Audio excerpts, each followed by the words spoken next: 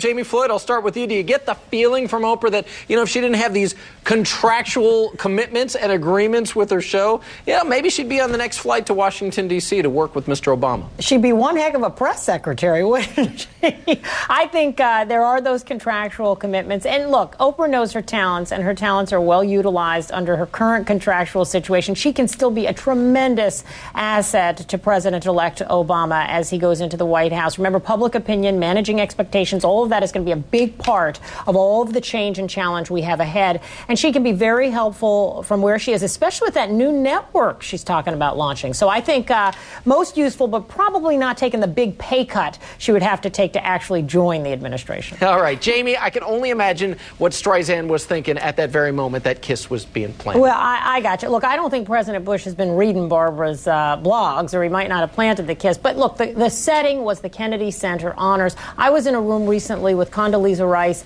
and soon-to-be Secretary of State Hillary Clinton. Everything was cordial. Everything was above board. We're talking about people at a level where they're not going to be petty and what's she going to do, recoil when President Bush comes at her? He is the President of the United States, and our democracy allows for her dissent, and she has been very vocal in that. She was a big supporter of the Clintons.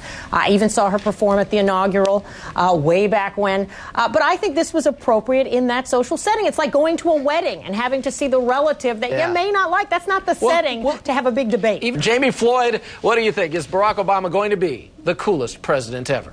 Well, first of all, you got to love the cool jazz underneath. I agree, AJ. It just drives the point home, and it adds to the humor of it all. Look, he may be the coolest president ever. I think cool kind of goes with the job description, and we've had a whole lot of very cool presidents in our history, though we may not have used that word exactly. I do also think, though, in all seriousness, that a lot of this is going to be about managing expectations.